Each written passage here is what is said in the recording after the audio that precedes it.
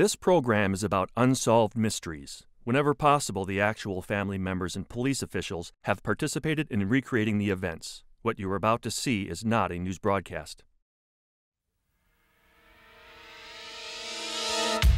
Glendale, California. A bookkeeper dies during a late-night visit to a doctor's office, apparently of a heart attack. Within weeks, investigators begin to unravel an intriguing tale of multiple identities, insurance fraud, and murder. In Montana, the century-old legend of a lost treasure.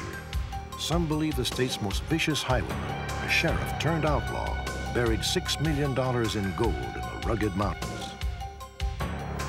Lake Michigan.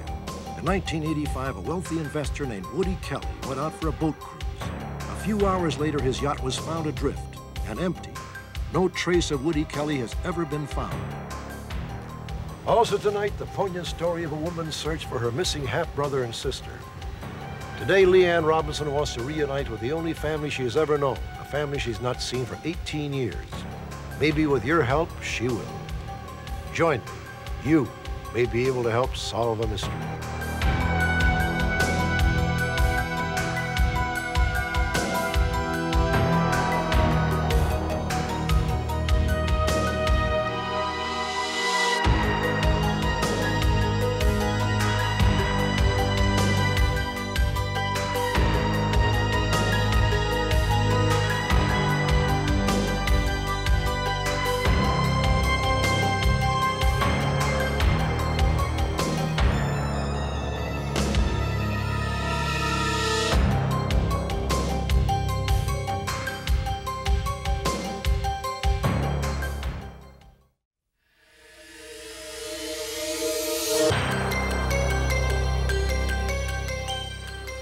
The Hippocratic Oath is a solemn pledge that represents the highest ideals of the medical profession.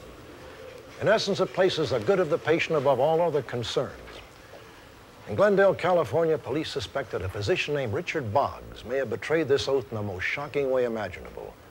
Boggs is currently in jail, charged with being one of the ringleaders of a complex plot that has led police on the bewildering trail of conspiracies, false identities, and murder. It all began on the early morning of April 16th, 1988.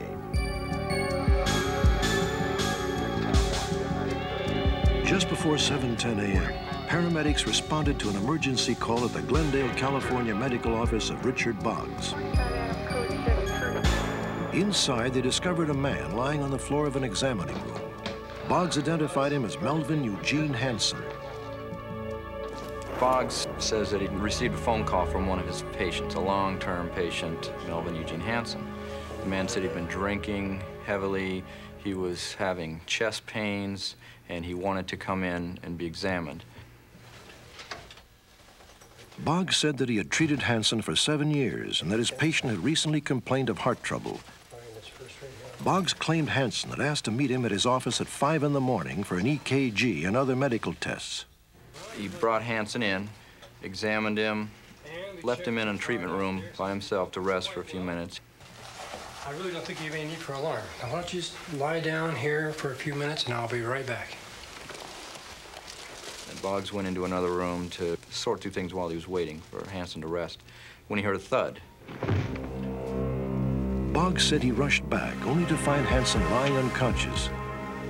Boggs then claimed that he immediately called the 911 number, but found it busy.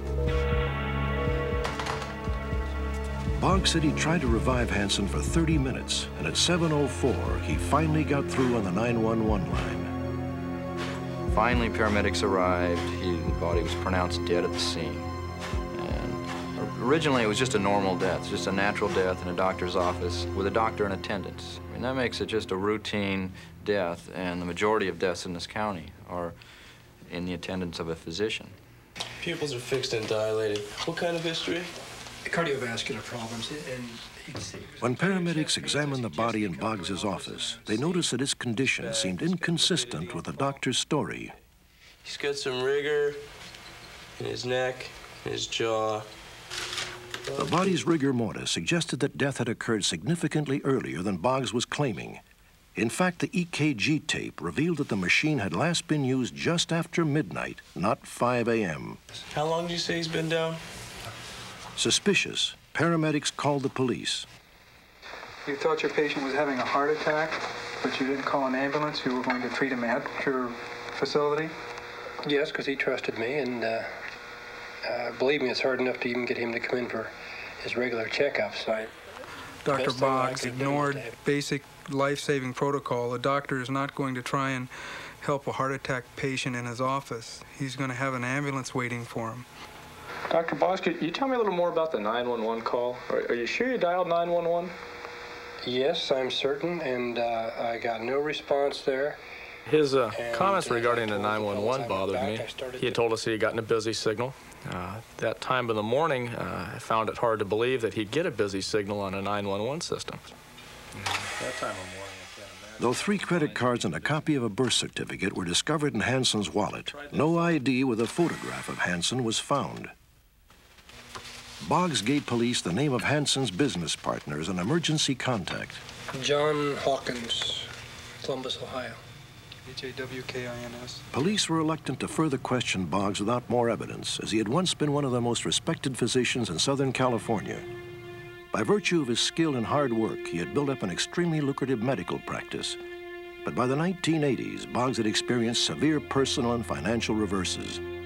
There were rumors that he was dangerously overextended, that his practice and medical license were in jeopardy. The most probable cause of death is acute nonspecific myocarditis. On April 17th, when the body found in Boggs's office was autopsied, the pathologist noticed something peculiar. The body is noted to be that of a Caucasian male, appearing to be younger than the stated age of 46. Though the body appeared to be younger than the 46-year-old Hansen's birth certificate had stated, the opportunity to examine it further vanished when Hansen's business partner, John Hawkins, arrived from Ohio.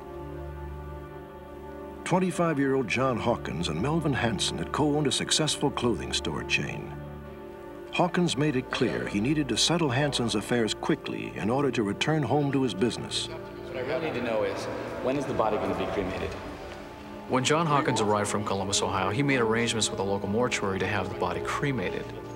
When Hawkins learned that the ashes would not be scattered until a much later time, that being up to a month, he was upset. Business there, I need to expedite this as much as possible. Is there any other way? Hawkins, through the mortuary personnel, located a local scattering service that scattered those ashes the following day. Glendale Police Department, officer, you go to help you. 2 months later, this case took another intriguing turn. On June 9th, a detective received a phone call from an insurance company representative who informed him they were about to pay a $1 million life insurance policy for the death of Gene Hansen. The beneficiary of that policy was John Hawkins of Columbus, Ohio. The representative inquired if the photographs of the body had ever been compared to any other known pictures of Melvin Hansen. Up to that point, that had not occurred. The detective sent away for a California driver's license photo of Melvin Eugene Hansen. Several weeks later, when the photographs arrived, police made a shocking discovery. The man found in Boggs's office was not Melvin Hansen. The detective contacted the insurance representative immediately, and it was too late, and that the insurance company had already paid out the $1 million to the beneficiary, John Hawkins. But if the body in Boggs's office was not Hansen, then who was it? Police used fingerprints to match the dead body with missing persons reports. The body that Boggs had identified as his patient Melvin Eugene Hansen was in fact that of a 32-year-old North Hollywood bookkeeper named Ellis Henry Green. Investigators now wanted to talk with John Hawkins, the man who had ordered Green cremated. Investigators in Columbus, Ohio, followed up on John Hawkins. They found that he had abandoned the residence that he had lived in, and later discovered his convertible Mercedes parked at the airport, top down, keys still in the ignition, indicating an obvious quick exit from that particular area. Dr. Boggs, during our investigation, a concern has arisen when the body that you identified as Mr. Hansen may not in fact be Mr. Hansen. Now, I'm going to show you... Despite evidence to the contrary, Boggs continued to insist to police that the man found in his office was the man he knew as Melvin Hansen. Right there, the same man I had identified to the other officers. Have you ever seen the other man before? Nope.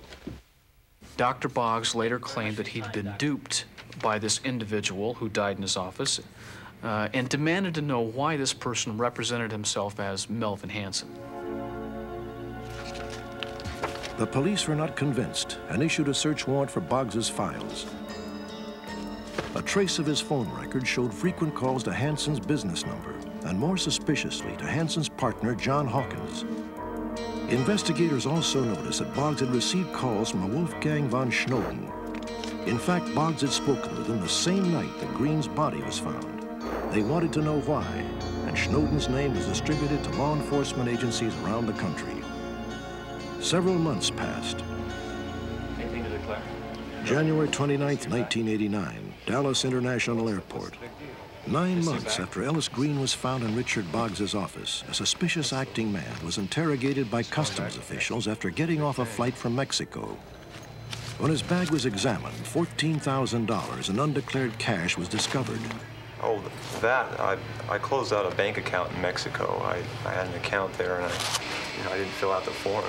I'm sorry. Let me see your bag. Why? Wait, When the customs agent searched the man's bags, he discovered not only the identification that he was using at that time, but he also discovered photo identification of the same person with the name of Wolfgang von Schnoden. But the most critical discovery was the original California driver's license for the dead man, Ellis Henry Green.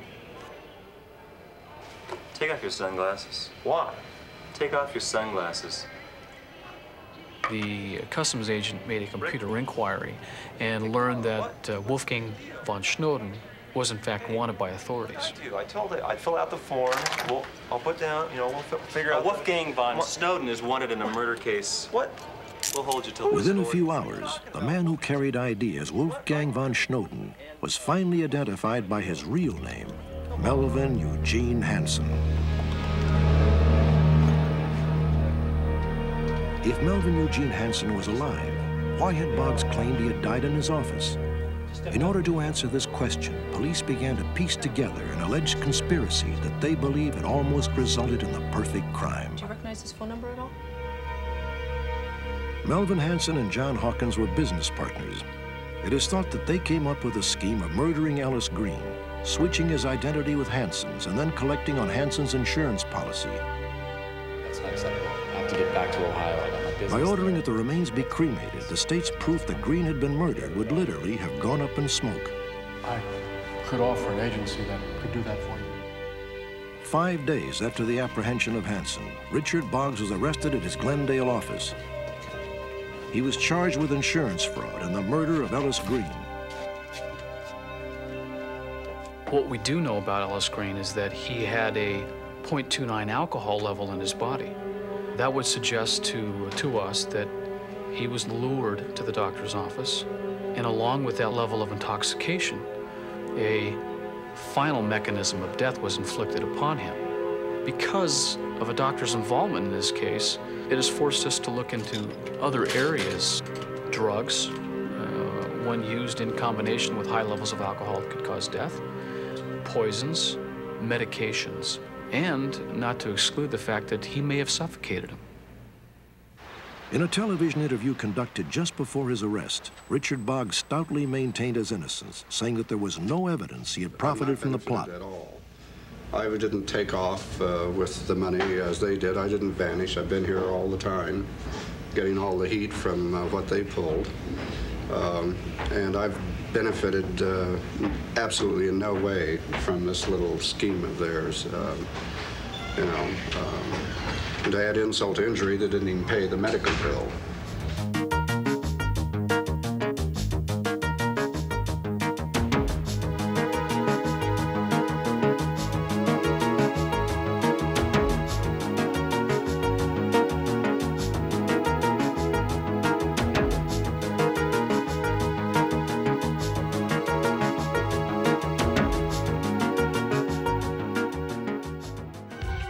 Next, the story of a successful entrepreneur who literally sailed off the face of the earth.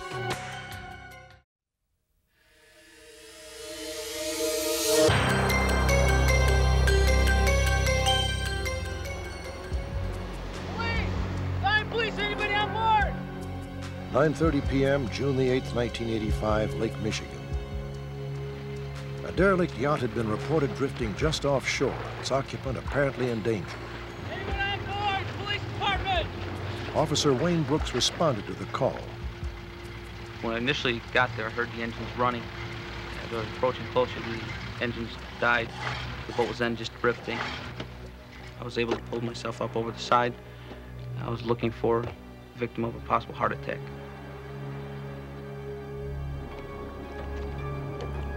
Police! Police! Anyone on board? I searched the boat, cabin area down below, found nobody on the boat. Police department! But when I arrived, the way the engines were running, if someone had fallen off that boat, it's my opinion they could not have got back onto the boat. Would have been moving away from them too quickly.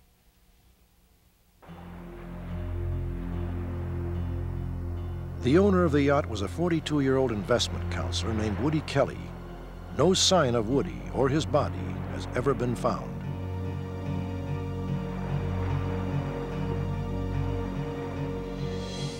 In 1975, Woody Kelly and his family settled near Lake Michigan in the small Illinois town of Antioch. At first, the Kellys lived in a modest neighborhood, but after he began an investment business, the family's fortunes began to change. They moved to a mansion near a local lake. By virtue of his business and his outgoing nature, Woody soon became one of the town's most respected personalities. Woody, I feel, was considered by a lot of people as a pillar of the community. He belonged to two very active community organizations, participated a great deal in those organizations.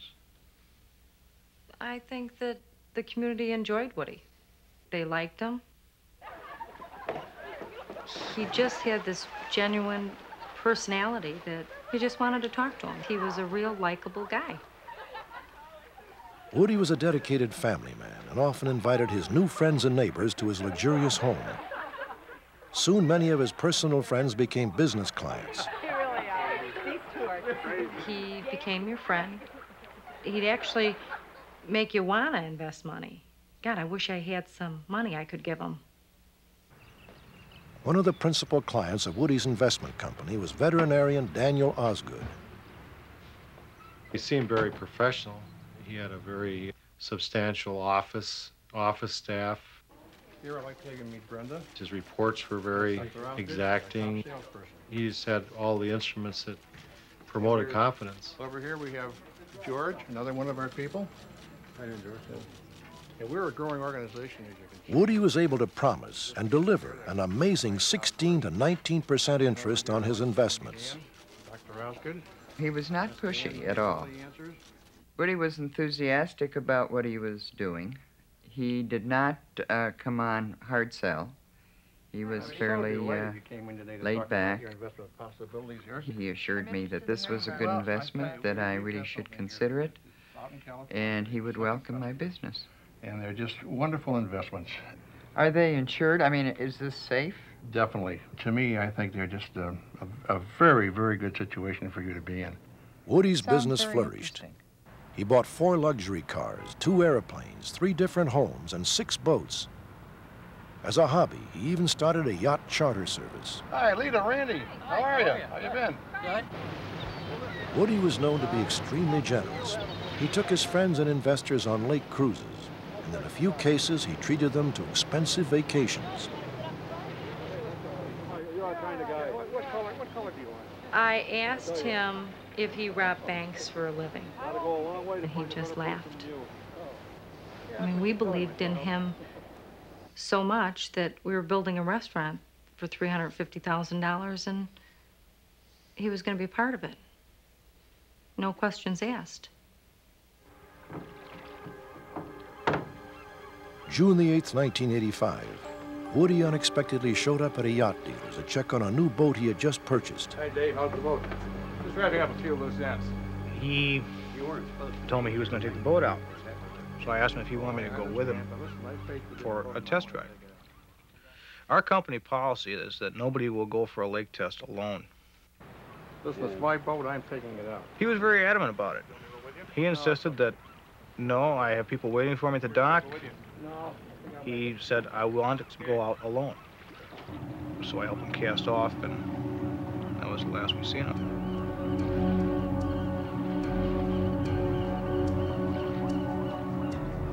Woody left at approximately 3 p.m. and headed north towards Waukegan, Illinois, about 20 miles away. He had told his family he would be home by 6 o'clock. He never returned.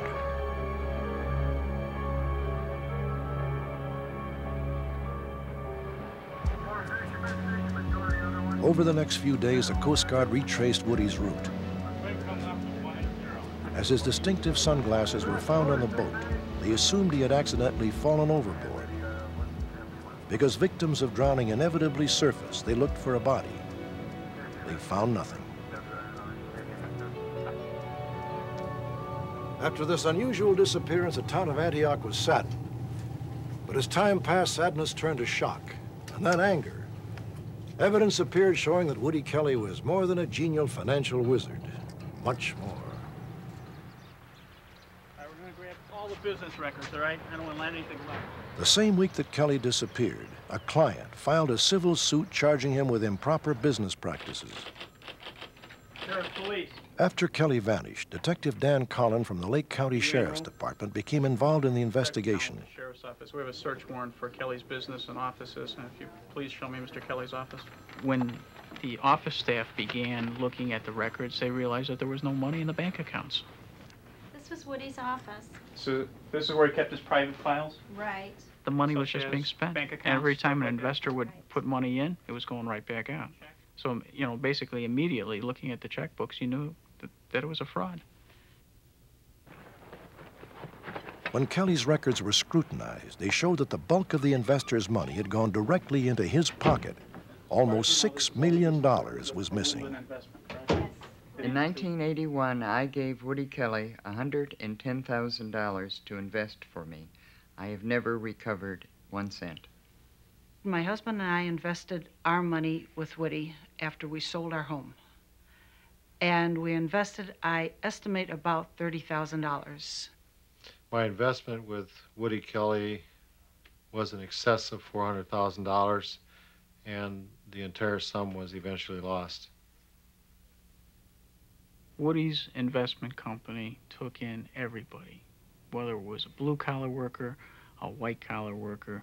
He included everybody. You had firemen, you had school teachers, you had doctors, you had lawyers.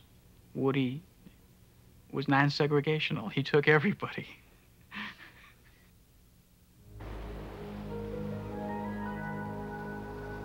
What happened to Woody Kelly? Some believe that he had been murdered by a former partner in crime. Another persistent rumor was that an accomplice had picked him up by boat or seaplane. If he did fake his disappearance, police still have no idea how he escaped detection. Over the years, we keep getting phone calls. You know, someone supposedly saw him down in Rio de Janeiro. We get, you know, inferences that he's down in the islands. A solid lead to say, you know, this is where Woody is at. I have never gotten one.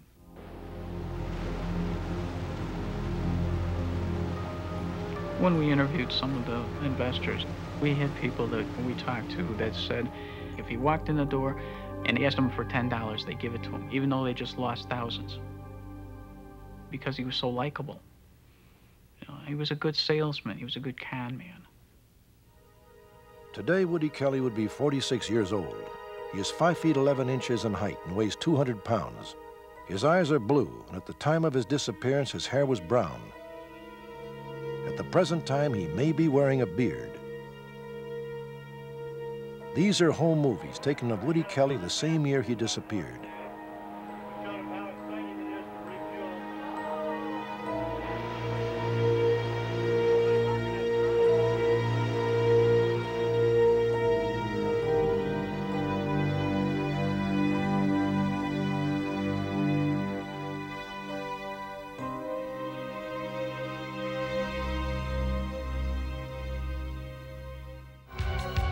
a moment, the story of a fortune in stolen gold, which has remained hidden in the rugged hills of Montana for more than a century.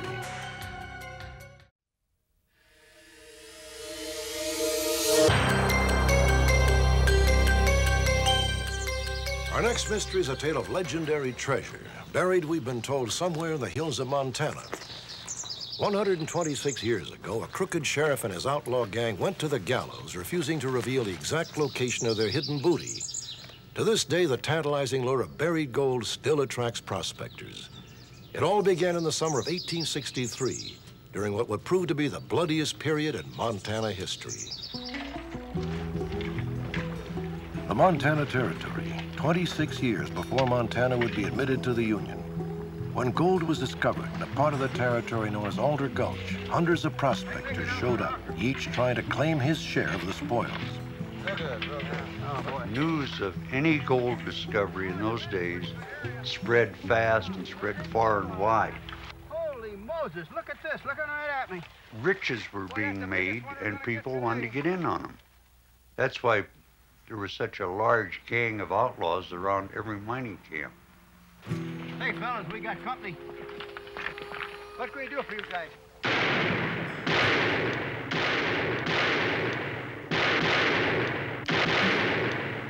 In the spring of 1863, the Montana prospectors were nearly wiped out by a brazen group of outlaws called the Road Agent Gang. The road agents reportedly stole more than 1,000 pounds of gold in nuggets, coins, and gold dust. They were secretly led by a man named Henry Plummer. But amazingly, Plummer had another identity, sheriff of the gold boom town of Bannock, Montana. The people who elected him had no way of knowing that Henry Plummer was an ex-convict. Ironically, he had been released just 4 years earlier from a brand new California prison, San Quentin. Henry Plummer was a very pleasant-looking individual. He was the only man in Bannock, practically, that always tipped his hat to a lady when he saw her on the street. Well, you could call him the consummate con man of his day. So he was able to con people into thinking he was a competent man to be the sheriff. And of course, he knew that being a sheriff would give him a perfect cover for whatever he wanted to do in the illegal line. Boys, we got a stage leaving Bannock in 2 days. It's full of gold, and I want that stage. No passengers? No survivors. Plummer's targets of choice were miners trying to transport their gold to a major railhead. Put your hands up, boys! We want the gold!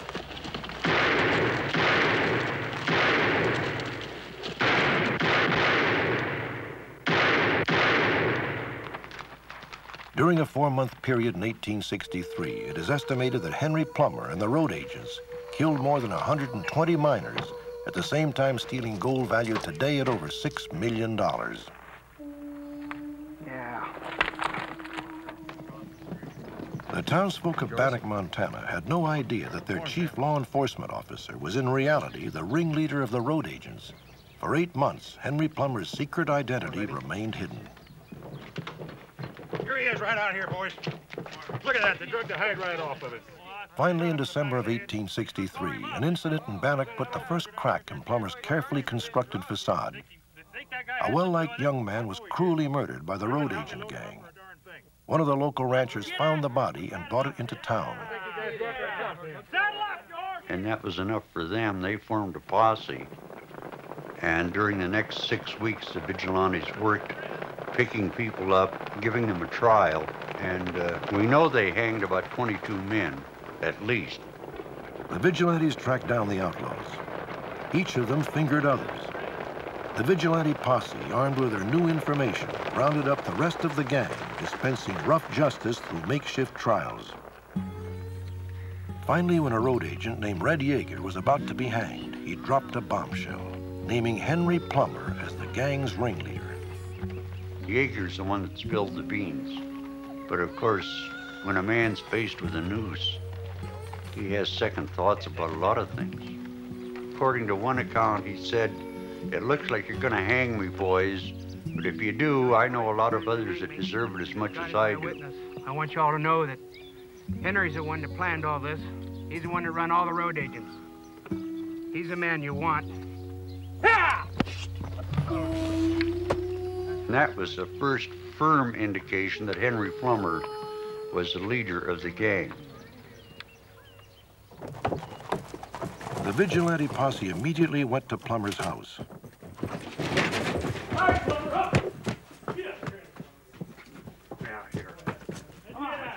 What's going on, boy? Get your hand up. With your tongue, Red Yeager. He named you as the leader of the road agents. Red Yeager's a liar! Plummer wasn't given a full-scale trial because they had Red Yeager's confession and the list of the outlaws, so they didn't waste time with the trial. On January 12, 1864, only 7 months after the road agents had begun their reign of terror, Henry Plummer was marched to a scaffold he himself had built in his role as sheriff. Before the vigilante posse could hang him, Plummer made an unusual request. I know I've deceived you boys. I'm sorry for that. But give me 2 hours and a horse, and I'll bring back my weight in gold. We made that mistake once. We're gonna hang you.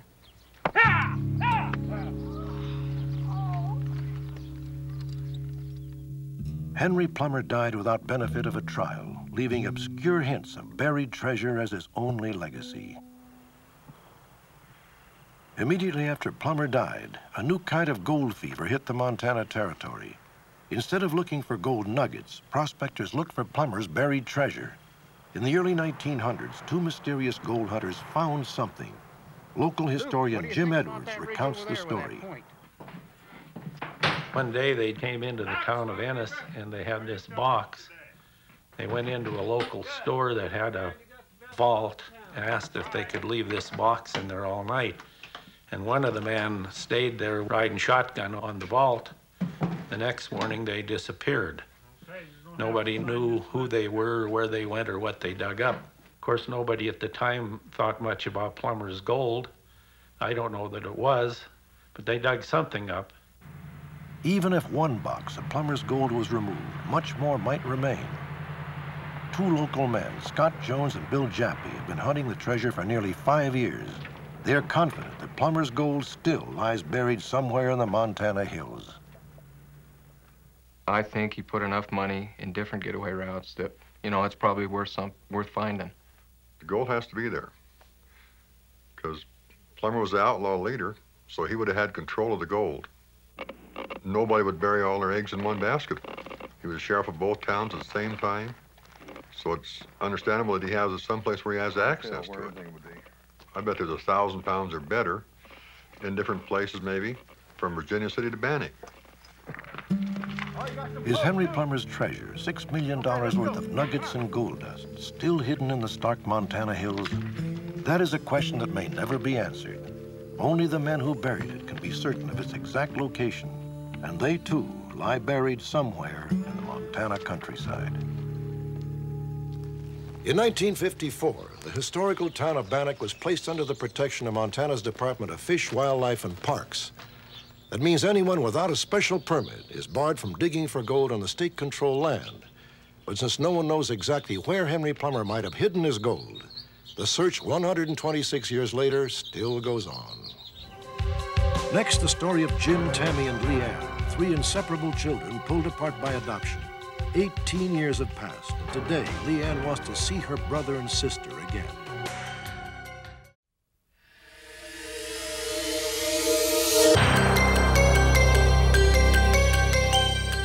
Our next story is one of lost love, a woman searching for her half-brother and sister. Sadly, she hasn't seen them since they were only 5 and 7 years old. The clues that remain are a few photographs in this small reel of home movies. Movies of herself and her little brother and sister playing with other children at the beach. Even though more than 19 years have passed since this film was shot, watch closely. Perhaps you know where these children are. This is Jimmy. In 1970, when these films were made, he was 4 years old. Today, he is 23. This is Tammi at 2 years old. Today, Tammi is 22. And finally, this is Leanne. When the home movies were made, she was 11. Today, she is 32. Leanne has not seen Jimmy and Tammi since 1972. I never let a year go by where I didn't make some kind of effort to find them. I can't see any reason in this world why we should be separated, why we shouldn't be together. They are my brother and sister. And I'm gonna keep searching until I find them. Do you want to go to the park today? Yeah. Okay. We can leave the salt over there? Yeah. In 1971, Leanne lived with Jimmy and Tammi in Carson, California, a working-class suburb of Los Angeles. How about soup for lunch? Does that sound good? Yeah. Okay. There you go. Their mother, Doris, had cancer, so at 13, Leanne virtually ran the household. Hi, Mom. How are you feeling? I'm feeling a little better. Doris and her first husband, who was Leanne's father, had divorced 7 years earlier. I just remember her losing weight and getting skinny and being tired a lot. And she'd cry and tell me that she was sorry, but I needed to, be home with Tammi and Jimmy. Their next-door neighbor, Ellen Morrill, was a constant source of support. On her deathbed, Doris asked Ellen if she would promise to take care of Leanne, Jimmy, and Tammi. She just asked me to take her kids, and I told her that I would, because I loved her children. They were easy to love. And they got along fine with mine. They were all like brothers and sisters.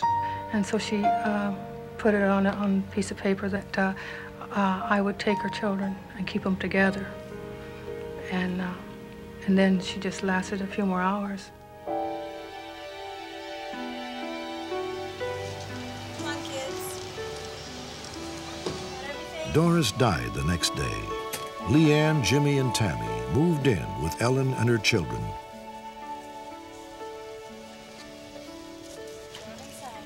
Ellen was great. She took care of all 5 of the children, and me.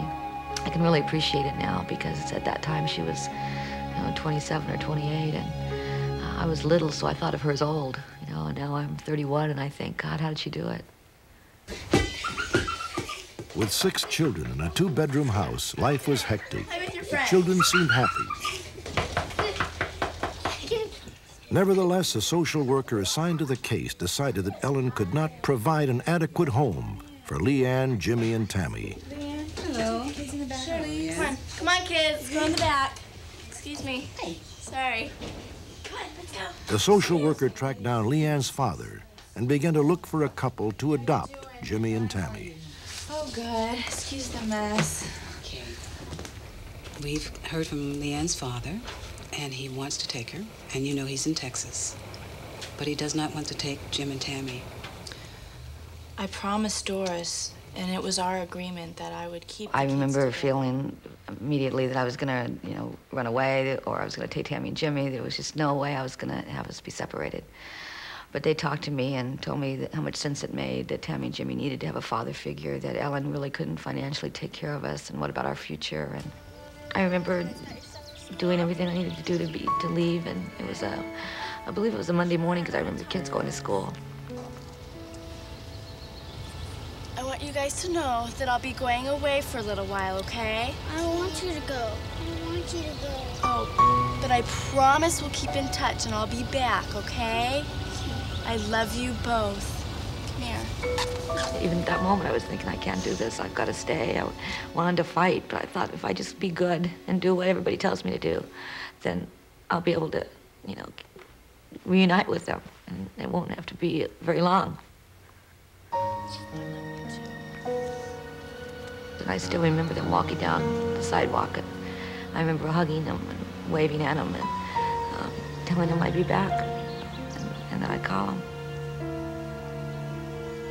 It didn't even register to me that they would be put under adoption, meaning that I would never know who they went to or, where they went. Several months later, on May 2nd, 1972, the Department of Social Services arranged to have Jimmy and Tammi picked up by a couple they had chosen to adopt the 2 children. It was very, very hard because I loved them. And my children loved them too.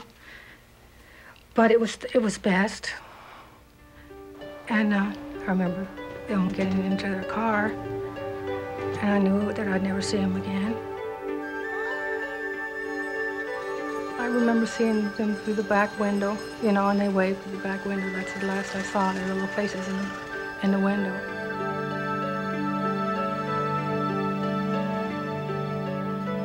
For years, Leanne tried to write to Jimmy and Tammi through the adoption agency, but she never received an answer. 13 years passed. During that time, Leanne moved back to California, married and became a successful businesswoman. Finally, in 1987, she received a letter from the Department of Social Services containing details about the couple who had adopted Jimmy and Tammi. They were both 26 years old, a Catholic couple living in Ventura County, California. The adoptive father was a career Navy man who in 1973 had the rank of first-class petty officer. The couple had been married for 3.5 years when they adopted Jimmy and Tammi, but the agency lost touch after the family was transferred to New York in 1976.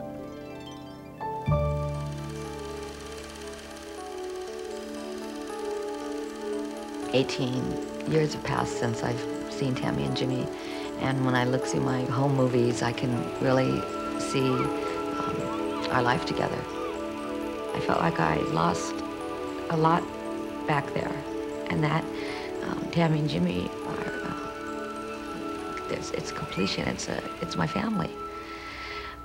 It's also important for me to find them so that they know the truth about how much I love them, how much Mom loved them, how much Ellen loved them. They won't know that unless I find them.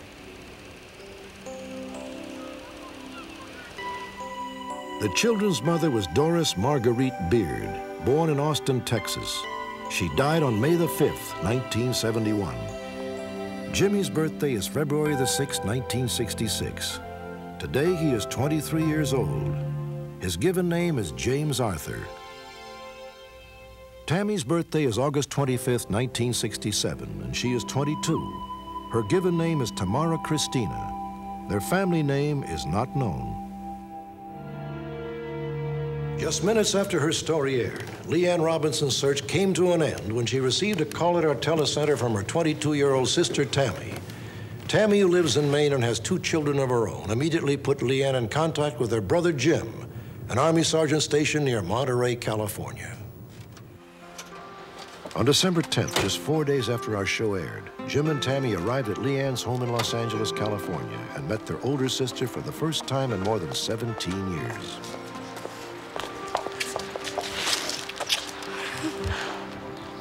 Oh, I can't even tell you.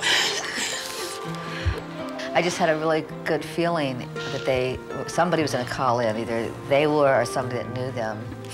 And today when I first saw them, I felt so close to them. It felt like the 17 years just came together, and then it was just a few days ago that we last saw each other.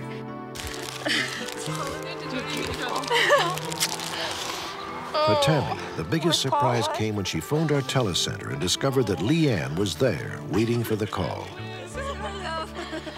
A lady came to the phone and she says, "Hello?" And I said, "Hello?" I said, "Who's this?" And she goes, "This is Leanne." And I was too excited to cry. I was just too excited to do anything. I said, "Oh my God, Leanne." I said, "This is Tammi." And I don't even remember what we said. The first thing I think I remember her saying was that she loved me. This is the happiest time of my life. And I just feel like we're so young. You know, they're 22 and 23, I'm 32. We have a whole life ahead of us, and we're all healthy, and we're very fortunate that we could find each other.